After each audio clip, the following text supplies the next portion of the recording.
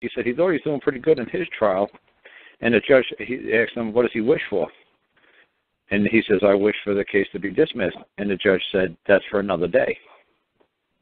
And I said, Gus, now what did you say? He said, I didn't say nothing. And then the judge started talking to the wife's side. I said, why didn't you just say to him, it's a game. It's a word game with these people. It's like a ping pong or a tennis match. The judge throws something at you. He gives you 3 seconds for that ball to come back on his side of the net. If it doesn't come back on his side of the net, he figures you're done. Well, you missed the ball. You dropped it. Yeah. So he said to Gus again, I said, now Gus, say that to me.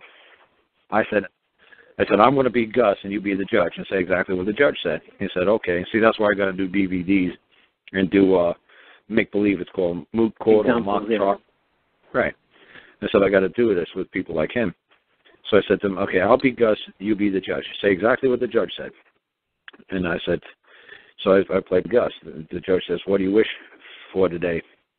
You know, Gus. And I said, I wish for this case to be dismissed. And the judge said, well, that's for another day. And then Gus, what you were supposed to say, well, I wish for another day to be now, to be today. And then the judge would have tried to trick you again, or maybe not. We might have said, you know, I don't have anything to throw back over the net. You win. Okay, it's dismissed. You see what I'm saying? Because he gave you a loophole. He says, no, that'll be for another day. So when you say, well, I wish for this to be another day. I wish for now to be another day.